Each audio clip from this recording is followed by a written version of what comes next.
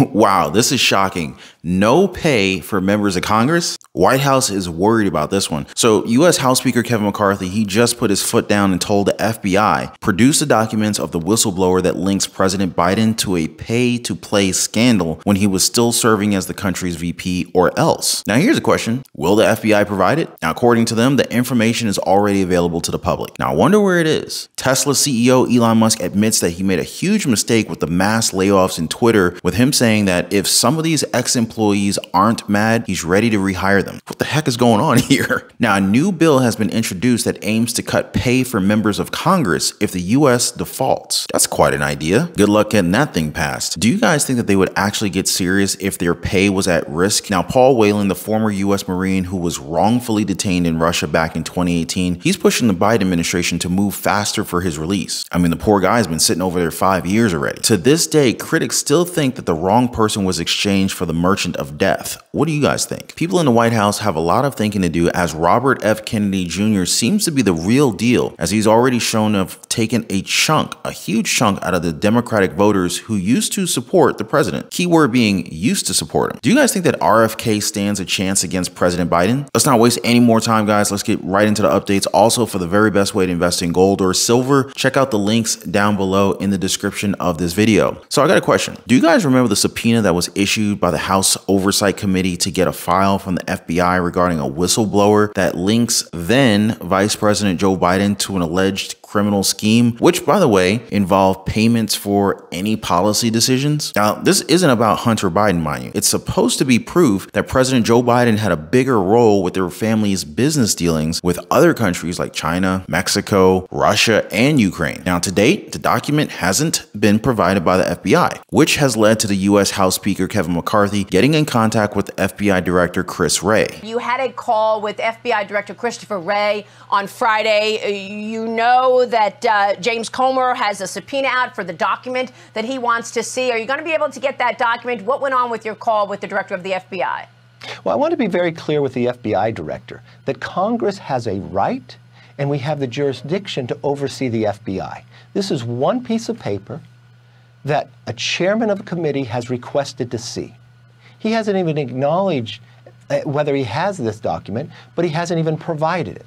I explained to the director that we will do everything in our power, and we have the jurisdiction over the FBI, that we have the right to see this document.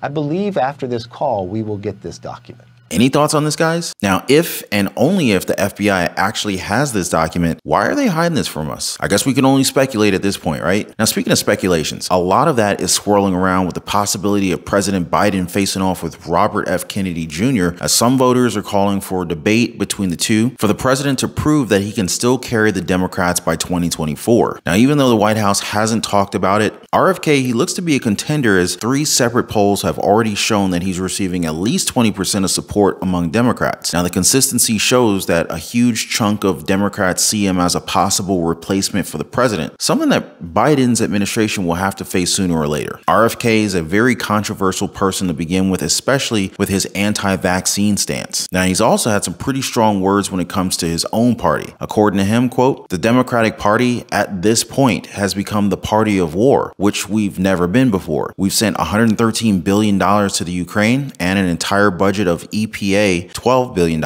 and the budget at the CDC is $12 billion in addition." I think a lot of Americans are feeling like they're tired of the forever wars. They're tired of this being a warfare state abroad and a surveillance state at home, and they want to get rid of the surveillance here and the wars abroad, end quote. Now, with all that being said, do you guys think that President Biden will actually hold a debate against him? How do you see that unfolding? Do you think that President Biden can even handle a debate? Now, a new bill has been cooked up by members from both parties that aims to block members of Congress from getting paid if the United States enters default or if the government shuts down. Lawmakers are pushing a bipartisan bill that would block members of Congress from getting paid if the U.S. defaults on its debt or the government shuts down. Now, this comes as the default deadline quickly approaches. Democratic Representative Abigail Spanberger and Republican Representative Brian Fitzpatrick introduced the No Pay for Congress During Default or Shutdown Act today.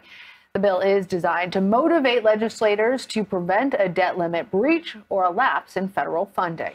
Wait, now I've been asking this in multiple videos now. Do you guys remember what would happen if their paychecks or their payments were delayed? Would they work faster? Are they listening to my videos? Because they seem to be taking action. Because I'm pretty sure that they don't want to miss out on their paychecks. But in all honesty, pretty sure that they can afford to miss a few checks. I mean, every last one of them is like a multi-millionaire. I mean, they're only making like $200,000 a year. So, you know, that's not really breaking their bank. Man, maybe I should get into politics because I had this idea a long time ago. Nah, I'm just kidding, you guys. I am not interested in that. But it would be pretty cool for this bill to be introduced. It's called the No Pay for Congress During Default or Shutdown Act. It's a long title, but kind of gets the point across. And it's supposedly a way to motivate legislators to get a move on with this debt limit debate. Now, I guess, you know, if those on Social Security, SSI, SSDI, and even our veterans can be scared into thinking that the benefits will be affected, then I guess it's only fair for those who continue to kick this can down the road to ultimately suffer the same fear, right? But who are we kidding? These guys make a whole lot of money compared to us. A few delayed paychecks won't hurt them as bad as it would hurt us. Maybe if they were told that they wouldn't be reelected, maybe that would change their tune. But what do you guys think? Is it a good idea? Or is there something else that could be done that's better than that? Now, on that note, I really hope that more can be done for Americans overseas, especially for the guys like Paul Whelan. The former U.S. Marine is serving a 16-year prison sentence in Russia, of all places. And with the Merchant of Death being exchanged for WNBA star Brittany Griner, it looks as if we don't really have a comparable trading candidate for Whelan. He's trying to stay upbeat about it though, saying, quote, "I remain positive and confident on a daily basis that the wheels are turning.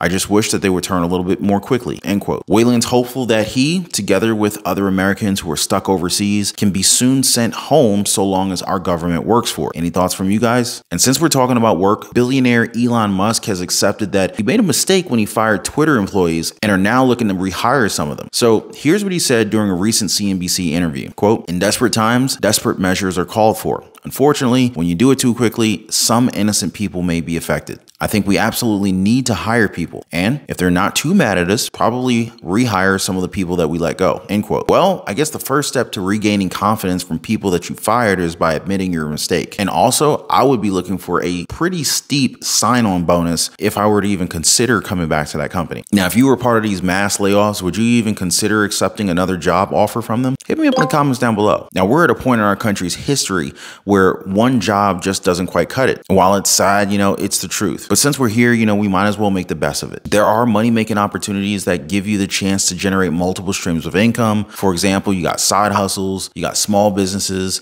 Those are great stepping stones to create a stronger cash flow. It's sure to help clean up debt and even give you plenty of savings. Now, if you want to protect your wealth and grow it at the same time, then maybe consider investing in things like maybe the stock market, maybe real estate, perhaps investments in precious metals like gold and silver. Now, if you guys would like to learn more about these topics, feel free to drop me some comments down below. I'd love to hear from you guys. By the way, you should see some videos here and here. Make sure to click those videos and check out the next one. Now, the road to financial freedom is not easy, but believe me, it is possible. Now, before I go, guys, please don't forget to drop a like for the video and share this video with everyone you know. Subscribe for your daily dose of the truth. Appreciate you guys watching, and I'm gonna catch you on the next one.